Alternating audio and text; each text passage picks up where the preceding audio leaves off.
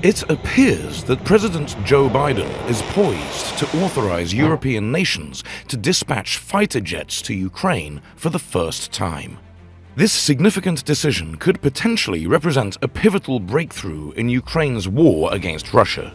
On June 15th, Western defense leaders provided an unprecedented level of detail in their public outline of plans to revamp Ukraine's air force with Western aircraft, primarily F-16s. Leading the charge is an international coalition spearheaded by NATO members Denmark and the Netherlands. Their mission is extensive: to train pilots and support staff, maintain the aircraft, and ultimately supply F-16s to Ukraine. The pivotal question remains: why are the F-16s so essential for the Ukrainians? This is Military Mechanics, and in this episode, we will discuss the possible effects of F-16 and AGM-88 HARM missiles in Ukraine. Despite the inherent challenges of the ongoing conflict, Ukrainian airspace remains a contested zone, with neither Russia nor Ukraine achieving total dominance. The potency of Western air defense systems has kept the vastly superior Russian Air Force from overtaking Ukrainian airspace. On the flip side, Ukraine has been unable to neutralize Russia's robust air defense systems, struggling to compete with the superior Russian Air Force.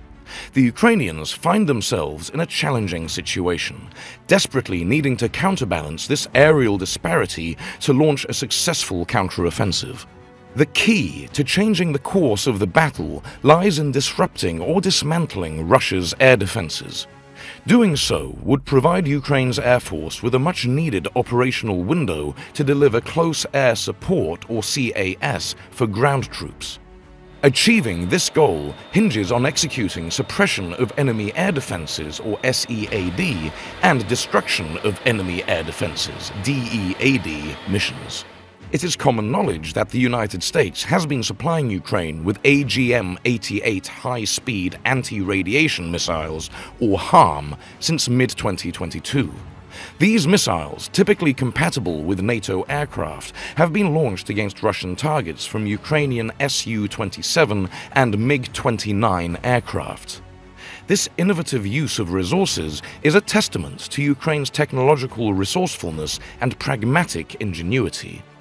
However, to fully exploit the full potential of the HARM system's SEAD and DEAD capabilities, a compatible aircraft is paramount. The F-16 presents a viable solution to this compatibility challenge, with its innate ability to effectively integrate with this missile system. The AGM-88 HARM missile will be able to demonstrate all its capabilities thanks to the F-16. Let's see how this missile operates. The AGM-88 HARM is an air-to-surface tactical missile designed to seek and destroy enemy radar-equipped air defense systems. Weighing about 800 pounds and measuring 13.8 feet in length, the AGM-88 can be launched from a variety of aircraft platforms. It has a range of up to 80 nautical miles and can reach speeds greater than Mach 2, making it a formidable force against enemy air defenses. The AGM-88 missile has the sophisticated ability to locate, engage, and obliterate a target with minimal intervention from the aircrew.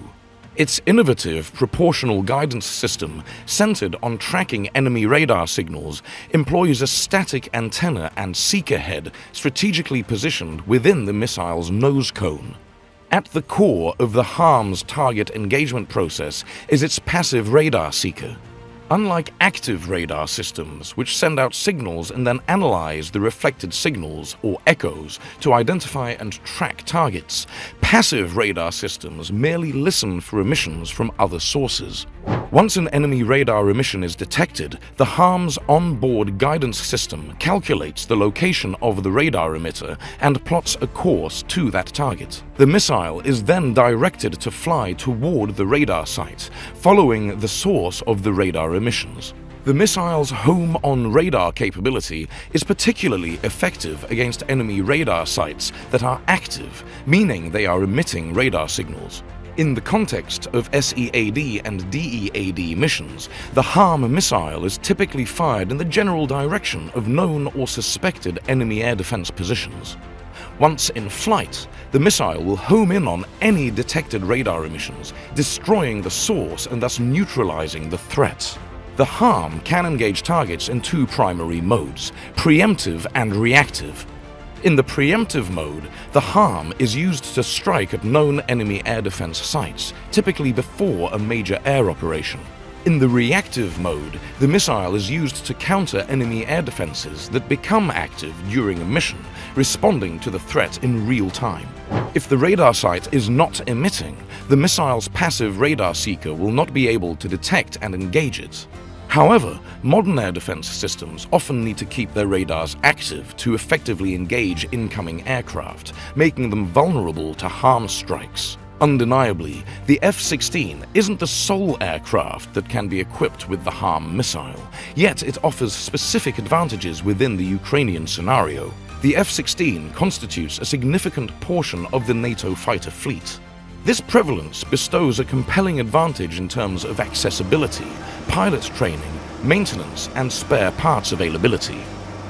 Nearly every NATO member nation possesses older F-16 blocks, and these seemingly obsolete aircraft are far from being redundant. They can readily be repurposed into potent weapons, particularly when deployed under the command of adept Ukrainian pilots. The abundance and potential of these aircraft could become a game changer in the ongoing conflict.